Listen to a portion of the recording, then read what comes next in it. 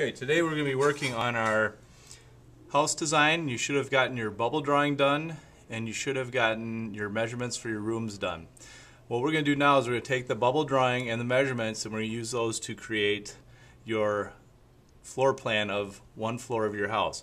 So first thing you need to do is grab two pieces of graph paper, and you grab some tape, and you're going to overlap it about 1 to 2 squares.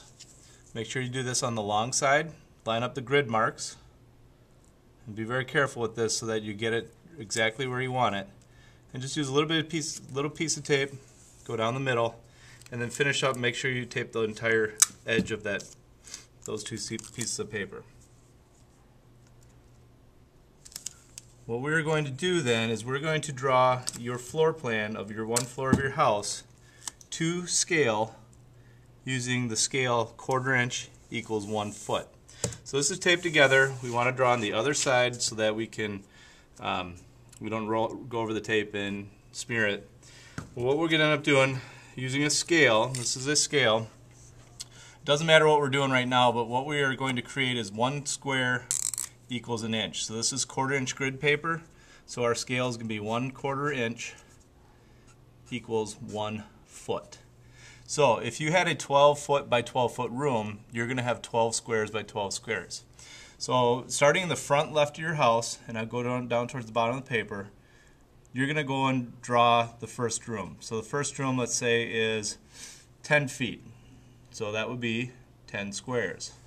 So we're going to go over 10 squares. So that's 10 feet long. And let's say it was 10 feet wide also. You always go length by the width. So this room is 10 feet by 10 feet. Now in your house, if this is a bedroom, it's probably going to be enclosed all the way around. So we'll draw a 10 foot by 10 foot square. Make sure you use a ruler so you get nice straight lines.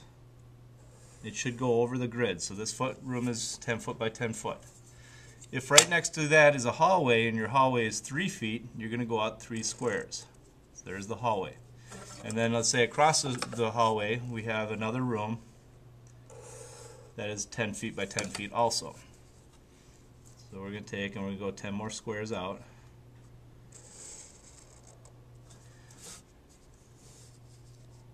And 10 more squares out. And we're going to put that as your other bedroom.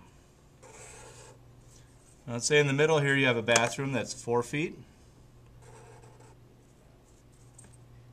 by, let's say, 6 feet.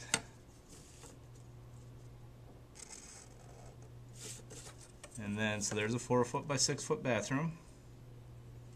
Well, let me do it this way. We're going to go all the way to the end of the hallway, and then the bathroom will be right here. So we'll go 6 feet over, so we'll go 6 down. And then you may have a lot of times in houses, if this is your bathroom, which is called the water closet, this is just going to be a closet, and we don't label closets. This is going to be your bedroom.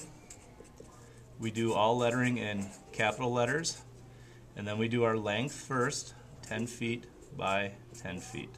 So you're going to label those rooms.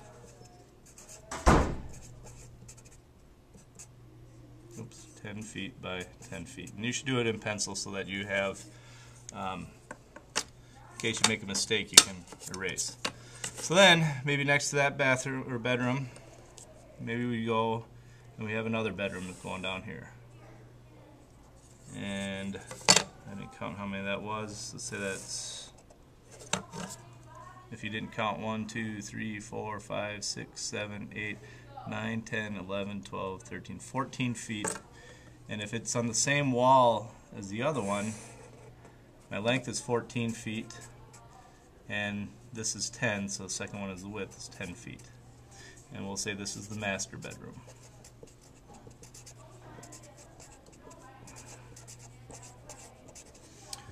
So at this point, all we're doing is we're drawing the walls, we're labeling the rooms, and putting the measurements with the length times the width.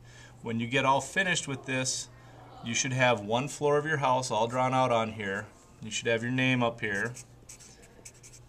And then you will staple this to your house design plan and your bubble drawing.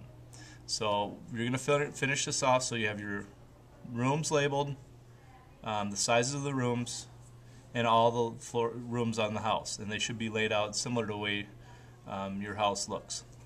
We don't label hallways, we don't label the closets, and the bathrooms we put in a WC for water closet. And pretty much that's all you need to do. 1/4 inch equals 1 foot, so 1 square is a 1/4 inch square, that's 1 foot.